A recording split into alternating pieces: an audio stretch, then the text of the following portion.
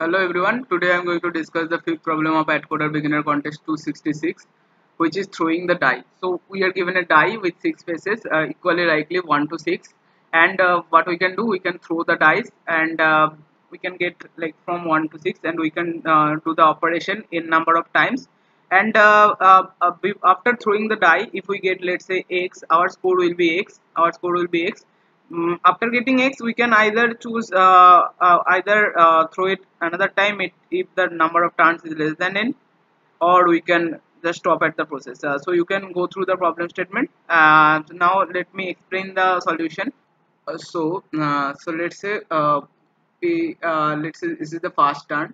So let's take the first example first. So n is equals to 1. So if n is equals to 1, then we can get 1, 2, 3, 4, 5 and 6 with equal probability 1 by 6.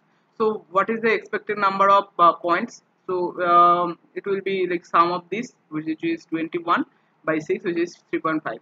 Now let's go on to the second case where n equals to 2. So if n is equals to 2, and at the first turn we can get either 1, 2, 3, 4, 5 or 6. So if we get 1, each of them will be of equal probability of 1 by 6.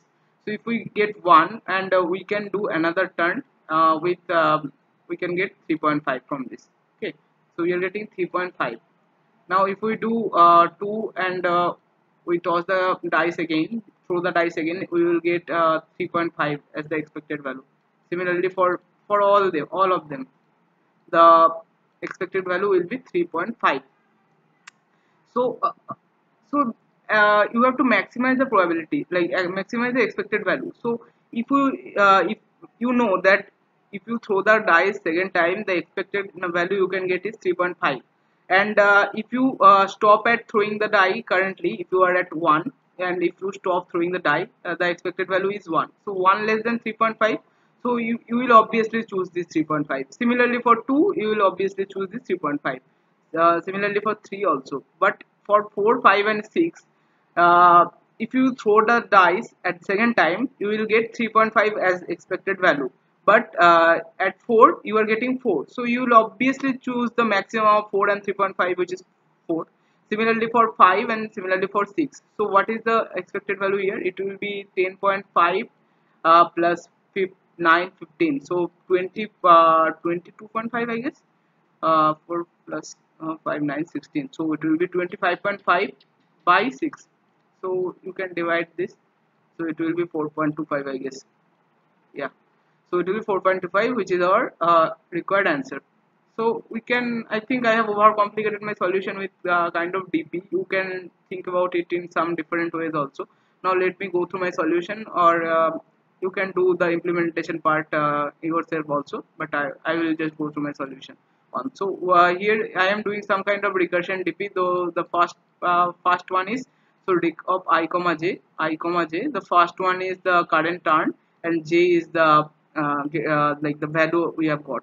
Okay, so rec of I comma j, and I am storing dpij because I comma j may come multiple amount of time, so I am doing the memorization part here. So for the so let's say we are at I comma j, and so we will calculate all the probability value of I plus 1. So we will calculate from I plus 1 comma 1 to I plus 1 comma 6, and we sum them up and we will get some expected value, let's say e. Now we will compare this j and d. So we will store dpij as a maximum of j comma e. So max of j comma e. So that's what I am doing here. I am 100% sure that this implementation could be done in simpler way also. So dpij is maximum of j comma dpij, and at the end we are returning the answer. And for every value of this 1 to 6, I am just adding this 6 up. So 3.5 plus 3.5 plus 3.5 plus 4 plus 5 plus 6. Similarly, I am adding all the values from 1 to 6, the value of dp1 j for j equals to 1 to 6, and at the end I am dividing them by 6, and we are getting the answer. I think I might have complicated my solution, so if you have any doubt, I think you might have any doubt, so you can ask me in the comment section with exactly what the doubt is, and I will answer each and every query. Please like the video and subscribe to my channel. Thank you.